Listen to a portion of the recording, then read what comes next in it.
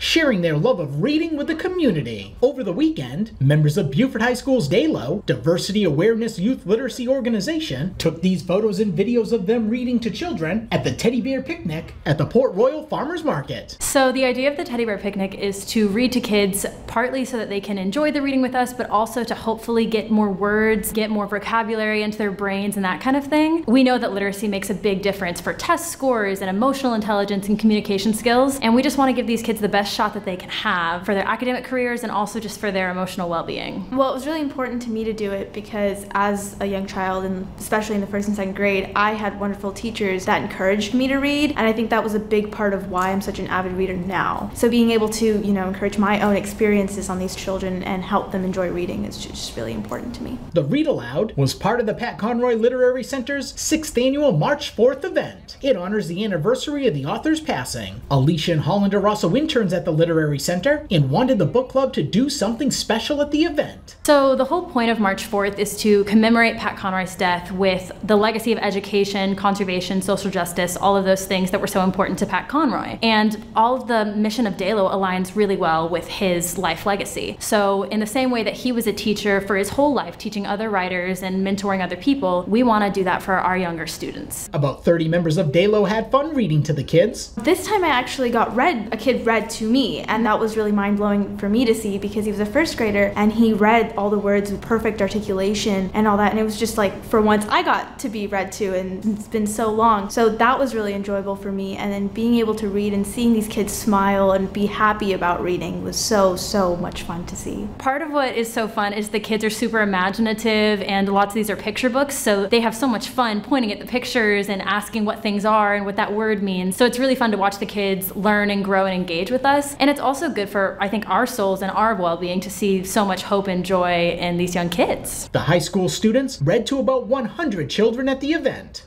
For the Beaufort County School District, Ron Lopes.